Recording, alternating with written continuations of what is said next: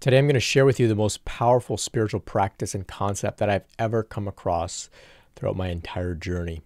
So this way of viewing reality, viewing our emotional experiences, our thoughts, the situations that we find ourselves in, is actually how I survived some of the most difficult periods of purification that came with my Kundalini awakening process. It's very powerful ideas that I'm going to share with you today, and it's why I want to pass them along to you. So what I'm going to share may address some of your burning questions and some of your confusion around things like, what is the nature of reality? What is the point of meditation? What does it really mean to be unconditionally loving? We're also going to talk about how to accept some of the uncomfortable, negative, difficult experiences that we can have, including some of the encounters that we may have with other people as well. So this is a universal practice that can be applied to any and everything that we may come across throughout our lives, whether it's internal experiences or external experiences.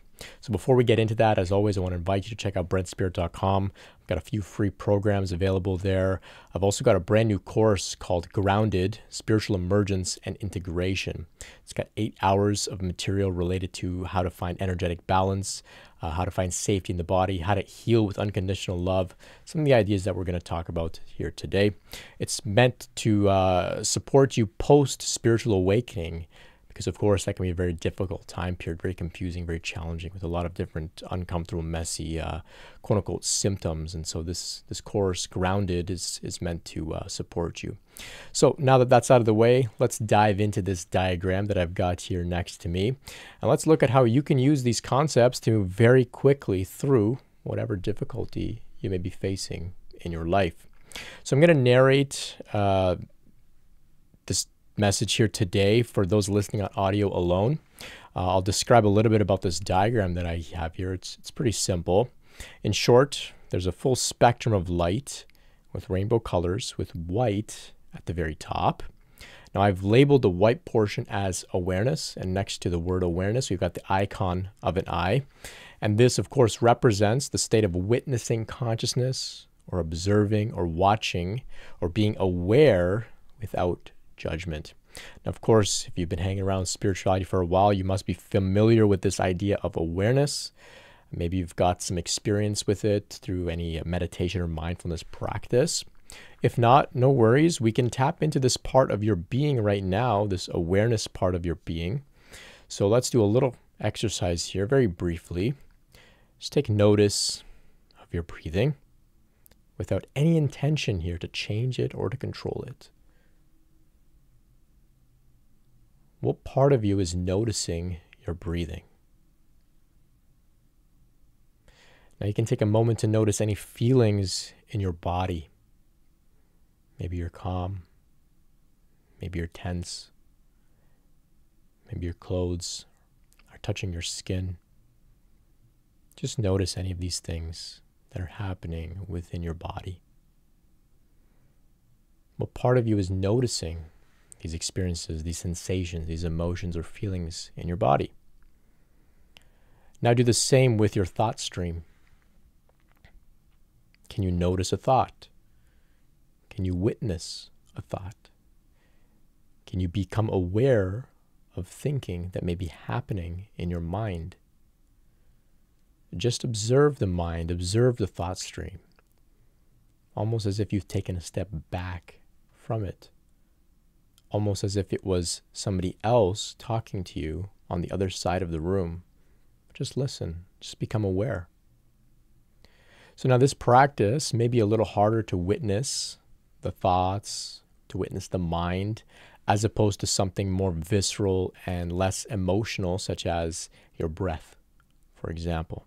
Now, if you find it to be difficult to witness the mind and the thoughts, that's okay. Thoughts are often, very intense, very attractive. We can become identified with them and we can lose that witnessing presence, and that's okay.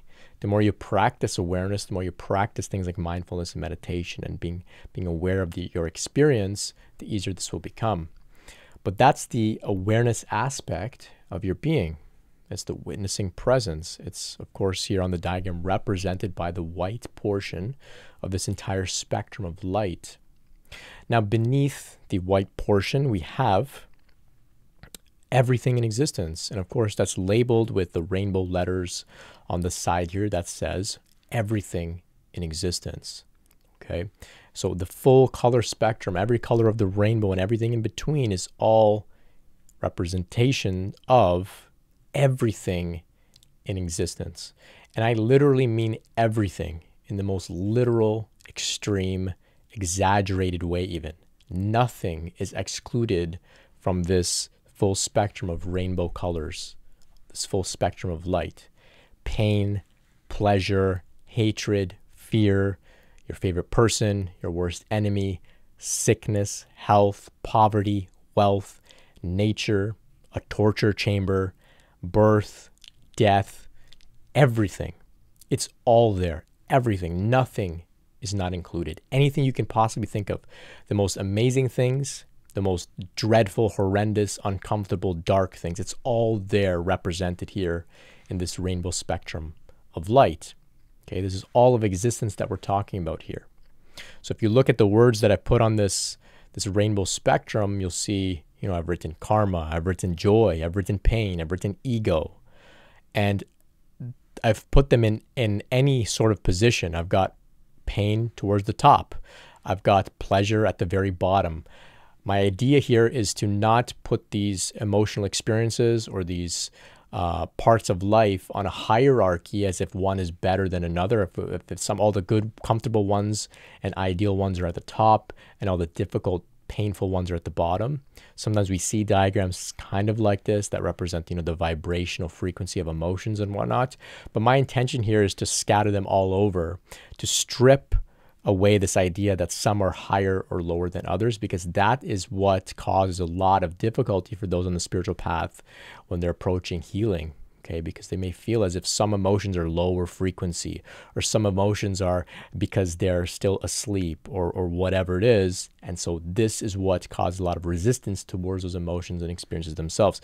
So my intention here is to really say all are welcome, all are included. It doesn't matter how they may feel, everything's included. Pain, pleasure, hate, love, joy, everything. Okay, so this is really key for this concept to make sense and to be applied. Every single thing exists in this rainbow spectrum of light. Nothing is not included. So just by that concept alone, you may already get a general idea of where we're going with this, but let's keep going, okay? So now that you've got an overview of the diagram, let's talk about some more key notions in spirituality in general. So firstly, I'm sure that you've heard this, everything is one. Everything is interconnected. Everything is divine. Everything is God. Of course, this is a fundamental theme that we find in spirituality. Of course, we see that in the diagram here. Though there are distinct colors, they're all connected via a spectrum, a gradient spectrum. No color exists in isolation.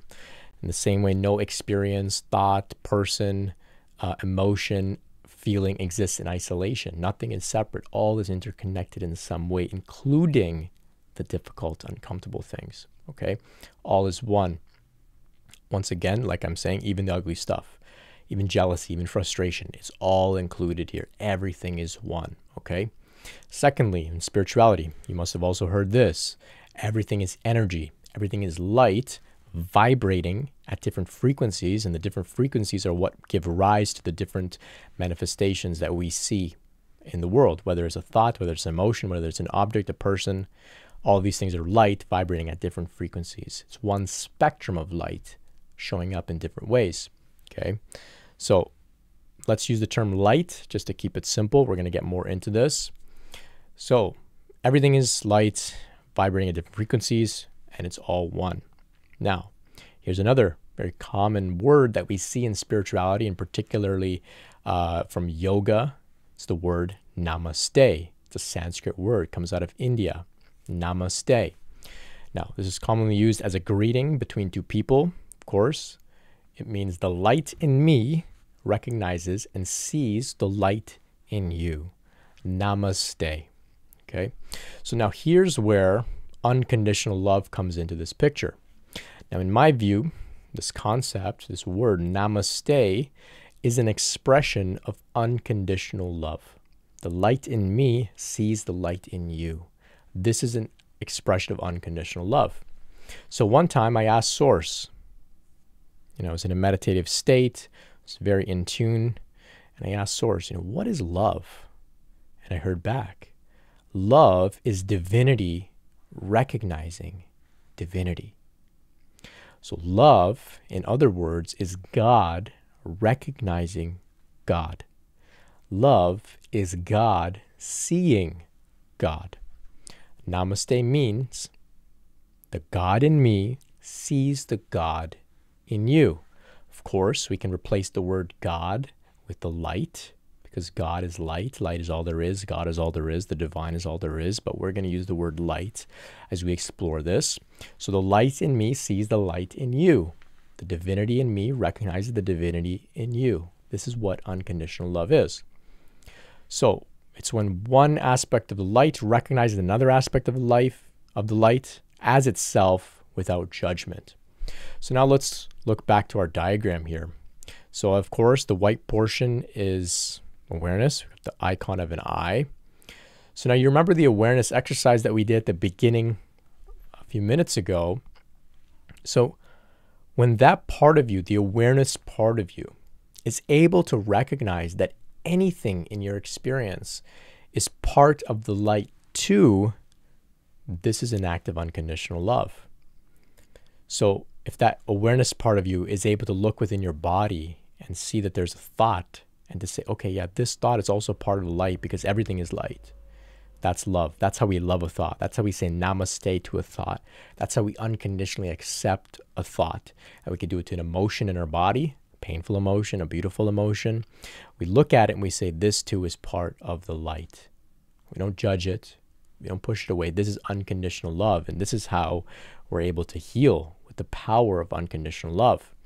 But of course, this is also where it gets hard. This is where it gets difficult, but infinitely rewarding if we're courageous enough to go through with this practice. So it's very easy for the light to recognize the light in a joyful thought, in a pleasurable sensation, in a friendly person, in a beautiful scene in nature, and so on. It's very easy for us to sit in awareness and look and experience and feel and say, ah, yes, of course, this is part of the light. It feels so good. It looks so beautiful. It's not fighting me. It's not threatening me. It doesn't hurt. It's not uncomfortable. Of course, this is part of the light. Namaste. I love you. It's so easy to do that with comfortable things. But what about the ugly things, the painful things, the uncomfortable things, right? What about those things? Are they not part of the light? Of course they are, because according to our diagram here, everything is part of the light. Pain is a part of the light. The ego is part of the light. Trauma is part of the light. Ideas, good ideas, bad ideas, hateful ideas, violent ideas, genius ideas, it's all part of the light. However, it's a lot harder to abide as awareness, to rest as that observer, that witness, and to look at a painful sensation or emotion in our body and say, namaste, painful feeling. Namaste, painful emotion. I see you as an aspect of the light. Namaste. It's hard because we've been conditioned to view the world through the lens of separation, right? It's easy to see that joy, peace, pleasure, and your pet even are all interconnected and part of the light. But the way that we view reality is through the lens of separation often. And so we want to separate the good from the bad, separate the comfortable from the uncomfortable. So we want to compartmentalize reality, and that's why we get into trouble. That's why we have difficulty, okay?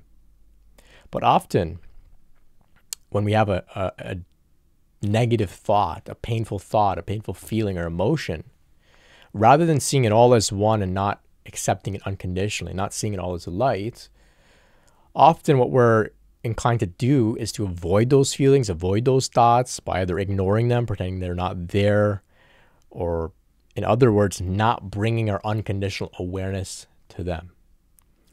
Or if we do become aware of these negative experiences within our body or within our life, sometimes we add conditions onto them. Sometimes we add resistance and we say, these things are bad. These things are uncomfortable. They're negative. And therefore, they're separate from God, separate from the divine, separate from the light, simply because they don't make me feel good. Because somehow we've bought into this idea that God, that the divine is all blissful, peaceful, joyful, amazing, incredible, and everything else must be something different, something else.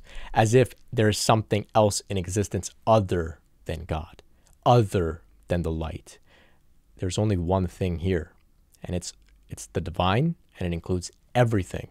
And this is where we have to be a little flexible, have to be a little bit mature enough to expand our definition of what the light is, of what God includes. So this resistance, this judgment towards difficult things is actually what perpetuates them within our system. This is what keeps them bottled up. When they arise, they get out of whack. They get expressed in very difficult, messy ways. This is why some people turn towards different vices in order to shut these things out, because they're not willing or able to recognize that there's nothing wrong with these things that are actually part of the light. So now that we've got these ideas, how can we heal these uncomfortable things? Well, we can heal them by giving them the recognition that they deserve, by seeing them as what they really are, by saying namaste, by saying I love you to all of these difficult, ugly, messy, negative, uncomfortable things. Now I know this sounds absolutely outrageous. Why and how could we possibly say I love you or namaste to a painful sensation in our body, or an emotion, or a thought, or an experience, or even a person? Well, like I was saying, it requires courage. And this message here is an invitation for you to give it a try and to tap into this power. Because like I said, it's the most powerful healing concept and practice that I've come across through my entire journey. So it requires courage to do this. It requires courage to look at something uncomfortable, something difficult, and to say, yes, you too are part of the light. Now, courage is a quality of the heart. We talk about the courage of a lion, the heart of a lion. The word courage comes from the French word cœur, which translates in English to heart. So we have to find courage, and this is where love really comes in. This is how I would define love. It's the courage to offer it to things that may not be easy to love, but that's where we're invited to go to higher levels on our spiritual path and spiritual development.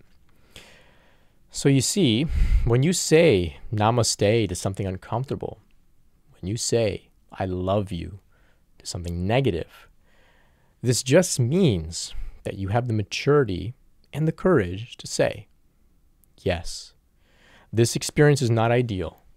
It doesn't feel good, but it's still part of the spectrum of light. That's good sportsmanship. That's playing fair, right? If you're playing sports and you make a foul and you fess up to it, you own it, that's playing fair. It's good sportsmanship. You don't like it. You don't like to fess up. It doesn't feel good to. You feel maybe afraid of doing that. You feel maybe embarrassed or ashamed. It doesn't feel good. You're not celebrating your mistakes. But there comes great courage in saying, yeah, I'm going to play fair. These uncomfortable things, they're also part of the light. That's what it means to have courage here. And it doesn't mean that we have a whole party around these uncomfortable things. It doesn't mean we celebrate them. We just own up to them and say, yeah, this too is part of the light in some way. It doesn't feel good, but it's still part of the light. So that's all these negative things are really asking of us. That's all they're asking of us. They don't even want us to go out and act on some of our negative emotions or thoughts. That's not what they're asking. They just want to be recognized as part of the light without being avoided, ignored, suppressed, denied, or even coming at these difficult experiences with an attempt to change them, right? To change them and transform them into something more comfortable. They don't want that. They want to be recognized as they are without judgment, as part of the light, okay? So these things arise just to be seen, just to be acknowledged. They just want to be recognized as what they really are. Like I'm saying, they don't want a whole party. We don't have to celebrate difficult emotions. We don't have to say, yay, I'm feeling frustrated. This is amazing. This is part of the light too.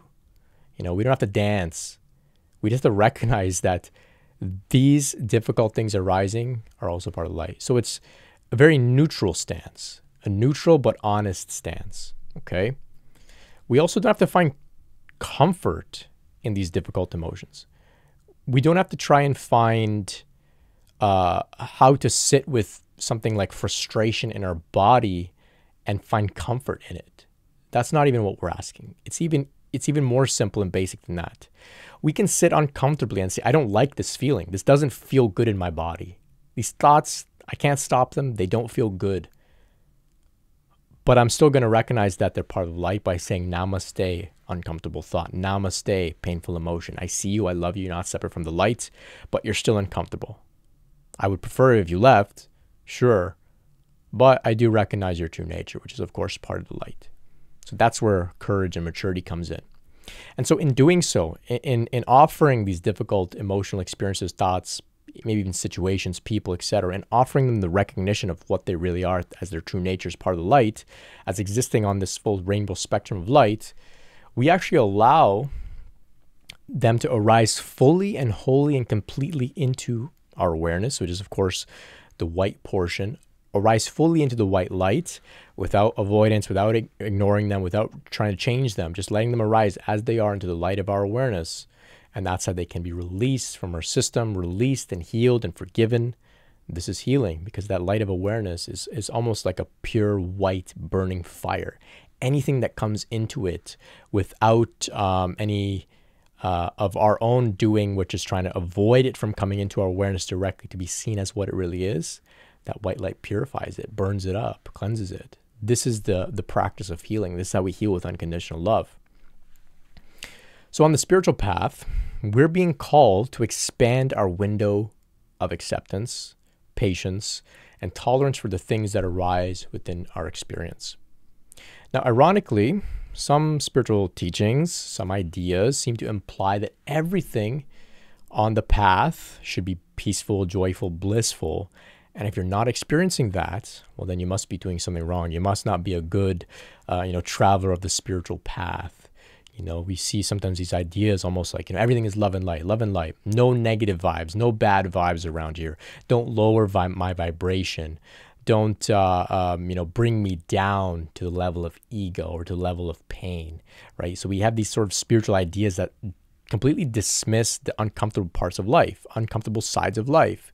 And this is really unhealthy, because it's absolutely impossible. It's absolutely impossible as a human being, because as a human being, we will always have access to the full range of emotional experiences, from the most uncomfortable to the most joyful, blissful, ecstatic. And so it doesn't matter how awakened we are, how spiritual we are, the full range of emotions is always available. Now, that doesn't mean that we're going to experience everything on that full range equally or as often or very intensely. In fact, the more that we practice recognizing even the difficult things as part of the light, paradoxically, they seem to arise with less intensity once we've moved through them. But the willingness here is to say, yeah, it doesn't matter how spiritually evolved I am. I'm fully willing to feel totally frustrated, totally jealous, totally angry, sad, depressed. It's all welcome here, because any emotion, thought, or feeling is part of the light. Full acceptance, full tolerance, a high degree of patience and maturity is actually the paradox. When you're fully willing to be angry and depressed and upset, then you can actually move into more comfortable and ideal emotions more easily, okay? So if we can personify a negative emotion, just to give another picture of how this looks, let's personify an emotion like jealousy, okay? So when I say personify, I mean turn it into almost like a character, like a person, okay? So we all carry a little child inside of us named jealousy. Now, maybe jealousy was born when we saw another kid with a toy that we wanted but we couldn't have. And so maybe we cried about it. We felt jealous. And maybe we went to our parents, we said, I feel this way. I want what they have. And maybe our parents didn't validate this experience, this inner child of jealousy within us. They maybe never explained to us that, jealousy is a valid and normal part of life. Everybody has different things. Sometimes people are going to have things that we want. We can't have them. This is normal. It's natural. It's okay to be jealous at times, right? Instead, our parents said, no, you can't be jealous. That's wrong. That's unfair. It's unjust. Look at all the toys you have. Your emotion is invalid. It's wrong. Don't feel that way, right? And so then we became confused by jealousy's uncomfortable presence within our minds, within our bodies. We felt that there was a mistake. we felt that we shouldn't feel this way because, like our parents said, we shouldn't feel this way because we've got all the toys already. We've got so many different toys of our own. So it doesn't make sense for us to feel jealous. So this idea of jealousy within our body, this little child called jealousy, wasn't validated, right? Now, later on, as we grow up into adults, jealousy may arise again. And so now we may feel like, okay, well, I need to do something to get rid of jealousy. I can't turn to my parents. Of course, I'm an adult. I have to do something for myself. So maybe we go out and we try to satisfy jealousy by giving jealousy some new toys, some new experience. Maybe it's, a new car or a dirt bike or something, Try to satisfy jealousy because maybe our friends have these things that we want. So maybe we keep up with the Joneses in this way. Trying to soothe our own jealousy, so trying to soothe this character named jealousy. Maybe we want to also be seen and recognized by others, so we flaunt things around, right? We want others to see it, to then soothe jealousy within us, to make jealousy go away, to transform and change jealousy, because we don't feel jealousy has a place within our experience, right? Also, maybe we try to get jealousy to shut up. Jealousy sometimes speaks. Sometimes gets moving in our body, makes us feel tense, makes us feel tight, makes us feel down. Thoughts may arise. I want this. I can't have that. Why do those people get it and I don't? So maybe what we do to shut jealousy up is we maybe turn to drugs or alcohol or some other form of addiction. Okay. But of course, jealousy can never be soothed, never be satisfied, because jealousy, by their very nature, by their very fundamental essence, is jealous. And jealousy will always be jealous. And we can't change, we can't transform it. We can't. That's what jealousy is. So the invitation here is to acknowledge jealousy for who they are within our system without judgment. Why don't we give ourselves the validation that we didn't receive as a child when we were jealous? So all it takes is to just allow jealousy a moment in the light of our meditative awareness of the white portion of the spectrum, of that purifying white light. We allow jealousy to walk right into the awareness and to be fully present and expressive in our body, in our mind. We let jealousy speak. We let jealousy tighten our body, make us feel down, all of that. Because that's all that jealousy really wants. All jealousy wants is to have its moment in the light, to be recognized that it's not separate from all the other emotions. Jealousy feels left out because all throughout our life, we've openly welcomed joy, pleasure, bliss, excitement. We left jealousy out. So jealousy feels abandoned, isolated. And that's why jealousy continues to come around, trying to get our attention, our awareness, our unconditional attention, our love. Jealousy just wants recognition. And so when we say namaste to jealousy, in other words, when we say the light in me, the light of my awareness in me recognizes the light in you, jealousy. Of course, then jealousy says, oh, thank you for finally accepting me as I am without trying to change me, without trying to ignore me. Thank you for finally validating my existence and recognizing that I'm also part of the full spectrum of light, just like every other emotion, thought, or feeling. So that's how then jealousy is able to walk away, to leave our system. In other words, we're able to heal from the painful emotion that we call jealousy, okay? And so if we look at it in this way, it's almost kind of sad. It's like, oh, this poor child named jealousy. All the other children got attention, but jealousy never did. And jealousy never did anything wrong. Jealousy just being who they are at their core essence, which is, of course, jealous. But there's nothing wrong with that. It's a normal part of the human experience, right? And so if we give ourselves permission to allow those parts of us to come into light, this is how we heal with unconditional love. And we can do this with anger. We can do it with rage, with boredom, with frustration. It doesn't matter.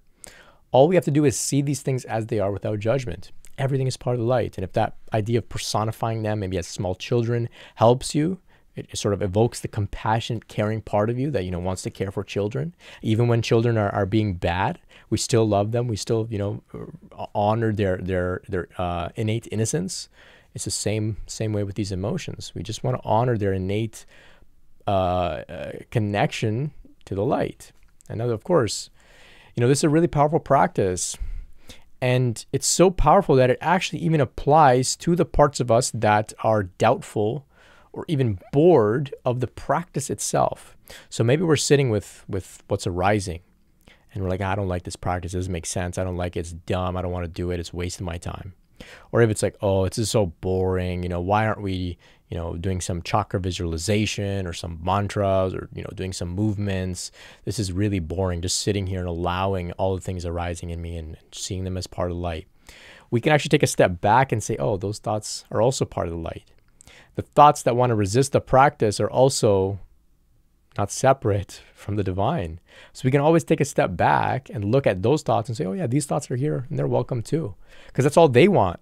They don't want, so a thought of boredom that wants to get involved, or that seems to want to lead us to escaping the meditation, for example, and to get involved in some sort of other activity. It doesn't actually want us to get involved in other activity. It just wants to be seen. And so we can serve it in the meditation by recognizing that, oh, even this thought of restlessness, even that's part of the light too. So everything can be digested or metabolized in this field of awareness just by recognizing that everything we can experience inwardly or externally is all part of the light. So it's the paradox. That's how we can release all of these things with just simply seeing them as they are. Now we can also use this practice with another person, even our worst enemy. So we can sit in meditation and we can imagine their face arising in our mind's eye. And with courage, with bravery, we can take the high road and we can say in our mind's eye, not directly to the person, but in our mind's eye during our meditation, we can say, you've hurt me. This is difficult for me to do, but I still see you as part of the light because I recognize that the light is all there is. So as we do this, we can watch how things like resentment, hatred, and fear begins to dissolve around our relationship with this other person. Maybe it's our worst enemy. Of course, you don't have to say anything to the person directly. And still you can experience what I would call true forgiveness without actually having a conversation with them. Now, of course, I must add here that we don't use this type of practice to justify abuse. Okay? So yes, everything is part of the light because the light is all there is. And even abusers are part of the light. So let that sink in for a moment here. Even abusers are part of the light.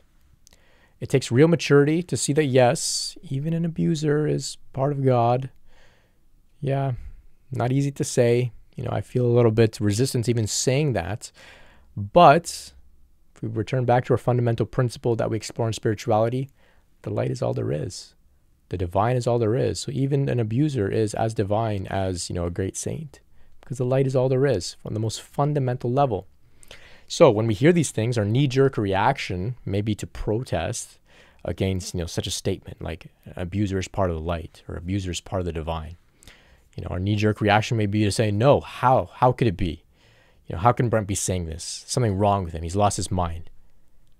But this is the invitation here. To be courageous enough to drop all judgment, all notions of separation, because the light is all there is. And the light can sometimes be dim. Sometimes it can be uncomfortable. It can be painful, violent, traumatic, terrible. But it's still light because the light is all there is. Or, of course, the light can be bright and pleasant.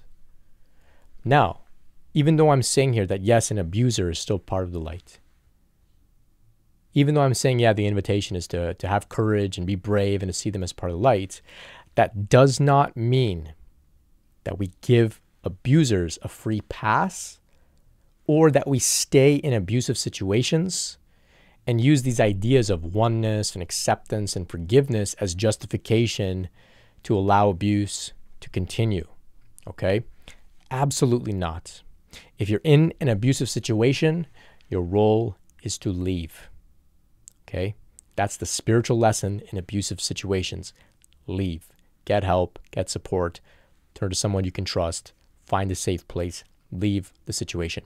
We don't use these ideas to spiritually bypass and put ourselves in harm's way, or, use these to actually harm others, right? To say, oh, I'm going to punch you in the face. I'm going to punch you, but everything is part of light, including the punch. Namaste. No, we don't do that. But we also don't use spiritual ideas to stay in difficult, abusive situations, okay? once you're safe, once you've gotten out of the abusive situation, during the healing process that will follow, at your own pace, whenever you feel ready after leaving a situation like that, for example, which may be years from now, it may come with the support of a community, a therapist, a mentor, family, friend, partner, etc. Then you can practice these ideas that I'm sharing about love and forgiveness for the abuser from a safe distance, okay? So keep that in mind. This does not happen in the midst of abuse. We must take space to find safety, and then we can begin these practices when we feel ready, okay? Of course, it doesn't matter that everything is part of light. Of course it all is, but we still have to honor our human life. We still have to prioritize our own safety. We still have to protect others that depend on us or that need our protection. Of course, we have to protect ourselves. And when necessary, we seek justice for those that commit abuse, okay? None of that ever gets trumped by spiritual concepts. This is the real world. Difficult, messy things happen, and we do have to take the proper course of action. We still have to take help and all of that, okay? It's during the healing phase, once we're out of those situations, that we can then begin to explore these spiritual concepts, like this one that we're talking about here with the diagram, for healing and development, okay? So now a quick point about the Kundalini awakening process. So of course, you must know that during Kundalini awakening, the energy begins to rise through the spinal column, through each of our chakras, and it will begin to bring up things from deep within our nervous system, deep within our muscles, deep within our chakras, our psyche, our memory. All that's going to start to come up to be released and healed. So this is when this concept of looking at things with unconditional love as part of the light, even the most uncomfortable, messy things, is absolutely necessary. Quite frankly, I don't know any other way to get through some of the most intense purification parts of the Kundalini awakening journey without some iteration of this concept here, without some form of unconditionally accepting of all that may arise, okay? So the Kundalini process asks us, or dare I say even forces us, to be courageous and mature enough to see beyond just black and white thinking, black and white labels, this is good, this is bad, and to actually see that all is one, it's all a full spectrum, including the uncomfortable parts of life. So this is how we can allow the purging and purification to carry itself out without delaying this process, without interrupting this process. And so we drop all resistance and we allow these things to come up to be released. So this is my invitation to you. Can you see everything as part of the light, as part of the divine spectrum of light? Can you see the parts of you that find this invitation daunting as also valid parts of the light? I think it's valid. It's a very difficult practice. And if parts of you arise that say, I don't like this, it's too difficult, it's messy, I don't want to do it, I'd rather ignore, I'd rather label, I'd rather avoid, I'd rather escape some of the difficult experiences that are arising within me, I think that's valid, because it's all valid. It's all part of the light. It's just at our own pace, with courage, when we're ready and our heart is able to hold everything in it, no matter how difficult, how painful. And that's how we advance on our spiritual journey. That's how we heal a lot very, very quickly. So let me know your thoughts, questions, feedback, and experiences around all of this. Like I said, you can visit brentspirit.com for my free programs. The course that I mentioned, Grounded, Spiritual Emergence and Integration, it includes some of these concepts as well. We go a little deeper. We talk a lot more about also soothing the nervous system and finding safety on a visceral, physical level in the body. So we can also address some of the adverse effects of having too much spiritual energy up in the head, feeling ungrounded, feeling depersonalized, dissociated, getting loopy thoughts, anxious thoughts, insomnia, having a lot of head pressure. So all of that is also addressed in this course. We go really deep, over 8 hours. Check it out, brentspirit.com. It's where you can also find out how to meet with me one-on-one, or if you feel called to make a donation, brentspirit.com. Thank you so much for all of your support. Until next time, namaste. Much love and peace.